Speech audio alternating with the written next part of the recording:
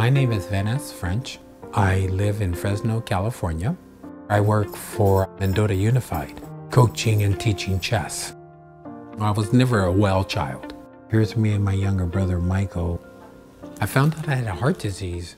And after 13 years of monitoring my weight, putting in ICD units, doing everything correctly, the heart kept going into AFib. So we agreed that we needed to see Stanford. I saw him initially and I thought, when I saw his echocardiogram, my gosh, this patient's heart is so poor. The big issue with cardiac transplantation is timing. It can't happen until patients are in good shape. Now, with the total artificial heart, those patients can wait and get stronger, and they can wait until they get the right heart. But this patient was very sick and things were getting worse.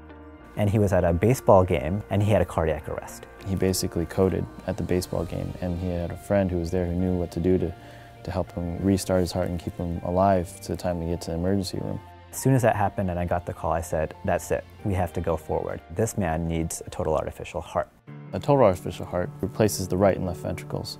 It's a pneumatically driven device. You have two ventricles, and each chamber within it, which we call a ventricle, has a diaphragm that goes up and down. It's a device used only in patients who are bridged to transplant. The first goal is to get them to a heart transplant.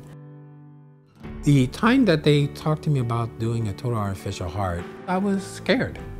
To be perfectly honest, I canceled 3 times. But I also recognized that I went into cardiac arrest with no warning. Who knows the next time you'll be asleep, or you will be out walking your dogs and no one knows where you're at.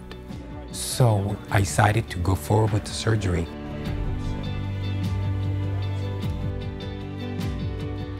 When I woke up, I saw my younger brother, which gave me great joy, of course. To know that I was on this side and that the surgery was successful.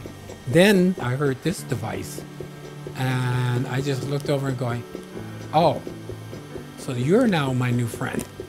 It does feel extremely weird with the fast heart rhythm. It's just mind-blowing that something like that is in me. On December 30th, 2013, I received a natural heart.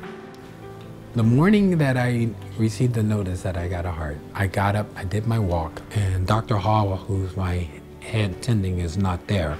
He's prepping for surgery. Turns out that the heart had become made available. By the time he got to the operating room, he was in pretty good health. And I think because of that, he's been doing great so far. I always tell my patients that if they crawl into transplant, they will be crawling out of transplant. But if they walk into transplant, they will walk out or even run out of transplant. Well, that can't happen until patients are in good shape. And I think that's really what started convincing us that both left ventricular assist device therapy and the total artificial heart were actually helping our patients get stronger and then in a leisurely fashion get to transplant. I used to get up in the morning going, oh God, it's morning already. Now I get up, oh man, gotta get the day started. All right, let's go, let's get busy. Let's make this happen. Now I look at each day as a gift.